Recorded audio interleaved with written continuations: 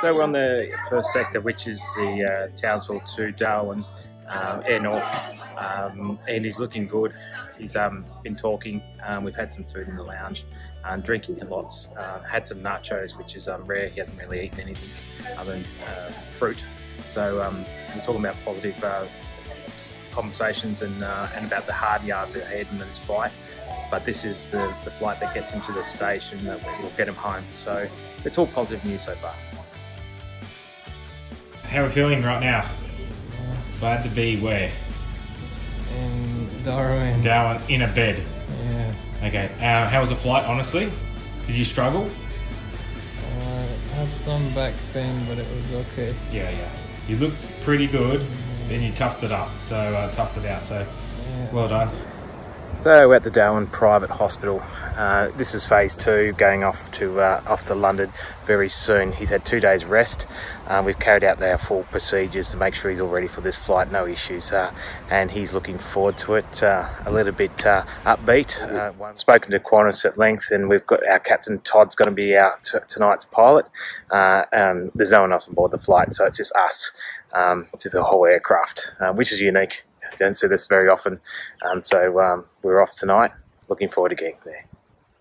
So we're 4.5 hours into the flight. We're just coming out the top of Malaysia, and he's doing really well. So he's been exhausted on takeoff. We went to sleep straight away.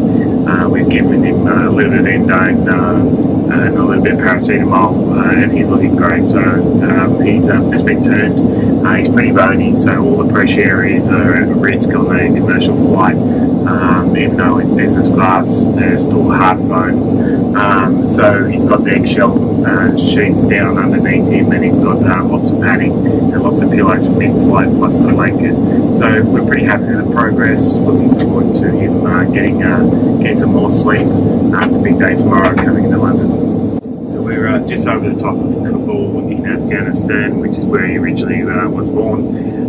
We're got another 6 hours to run. He's had his morning medication, so it's at 7 AM in Australia, so we keep on his Australian time, and we'll flip him into the UK time on arrival. So he's been comfortable. He's not required any significant further analgesia. He's had routine every 4 to 6 hours, and that's kept him reasonable.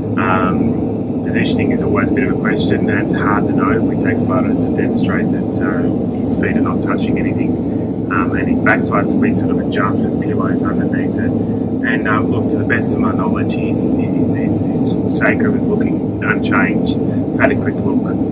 It's very difficult to assess in low light at altitude in a tight space and environment, but you do your best.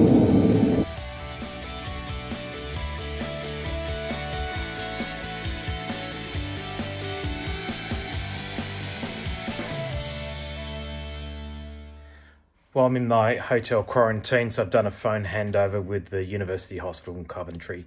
As you can see, this is the second busiest airport in the world, still at 25% capacity. Quite devastating after 19 weeks of lockdown in the UK and 15 months of COVID. So the patient arrived. I've done a handover, gave him about 20 minutes of just sort of the background story and some of the more the detailed nuances of his care back in Australia. We wish him and his family all the best, and really do hope that this is a new opportunity for him with his family's support, and to take him through that both mental, psychological, and that physical recovery, which is going to go on for months and years. So it's a big change in his life, and we do wish him the best. There's a bit of a big thanks to the Department of Foreign Affairs and Trade for putting this on, DFAT, and also to Qantas and for assisting us in that direct repatriation flight. That was pretty novel for them to do it as well. University Hospital in Townsville for preparing the patient. We also have to thank Darwin Private taking over for a couple of days in our transition between Townsville and Darwin.